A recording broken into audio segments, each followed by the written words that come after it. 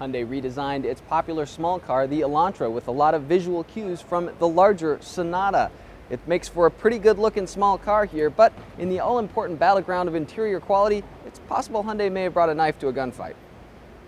Now, Hyundai had a tough act to follow after the last Elantra, which was far and away one of the best looking small cars on the market. Its successor here, about an inch longer and an inch wider, though height and wheelbase remain roughly the same. Obviously, the big difference up here starts with the nose, where there's a large hexagonal grille here that sort of dominates the front bumper, very similar to kind of the grille on Hyundai's larger Sonata, its family sedan. You get around to some kind of the lighting elements here along the side. I see a lot of kind of Toyota Avalon, Toyota Camry going on there. Very sleek headlights though, sleek taillights as well. I gotta say, overall, still a very good looking car.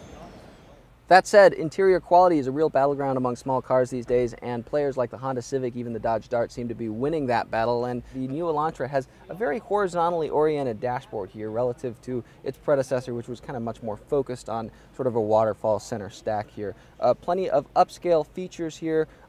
Things like heated front and rear seats, a memory driver seat for the power driver seat in this car, this Elantra Limited here at the auto show. The center stack here has a multimedia system that will include Android Auto at launch, Hyundai says, and Apple CarPlay as soon as they can manage to get into it later on. I gotta say, from things like the quality of the leather seats to the materials on the upper doors where your arms and elbows land, even to the headliner and some of the silver trim running around the dashboard, doesn't seem like Hyundai really came to compete. Again, auto show cars, different materials from what shows up at the dealerships, so we'll have to wait and see.